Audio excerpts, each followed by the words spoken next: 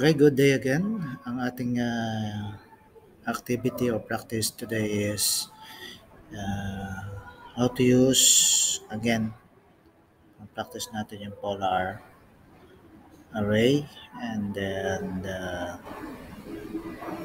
what do you call this, using the polygon.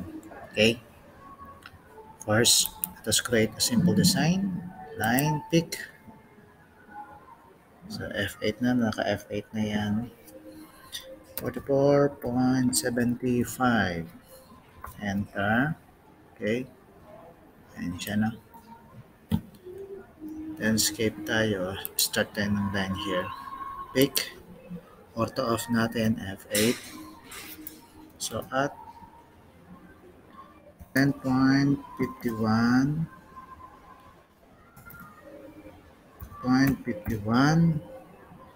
angle 252. Okay. That angle. Enter. And next is F8 again.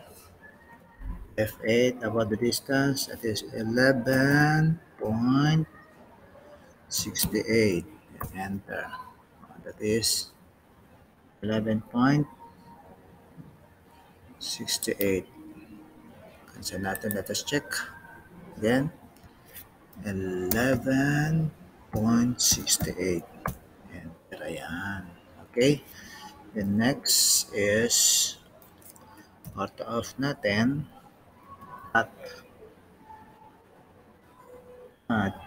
6.92 angle 50. Enter. Okay.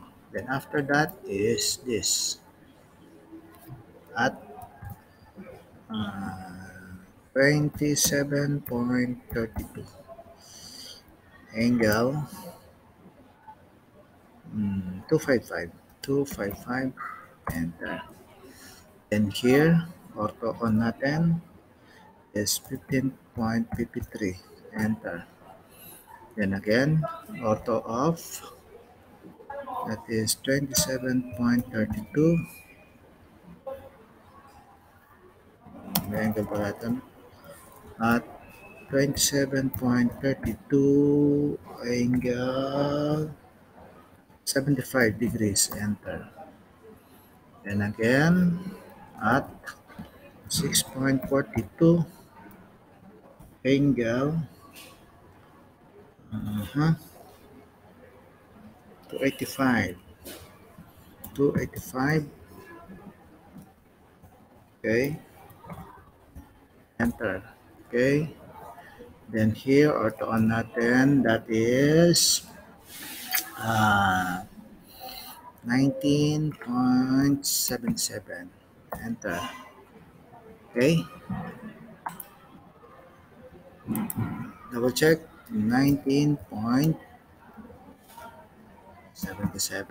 Enter. Ayan. Then ortho off, close, pick. Okay. Then escape. Then join. Type J, then enter. Ayan siya. Okay. Enter. Then let us draw circle. Pick. So diameter na, no? Ayan na diameter.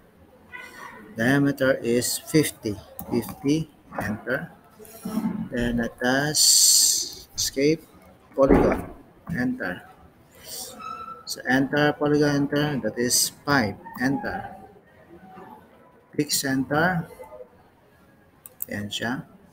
Then inscribe letter I. Enter. Okay. Pick natin dito. F8 natin para sure. Pick here. Ayan. Then escape. Move natin to. Lang. Pick. Enter. Then here. Let us place here. F8. Pick.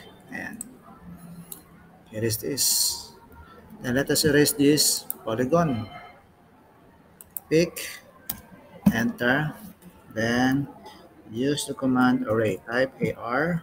Enter. Sabi niya select object. Pick. Enter.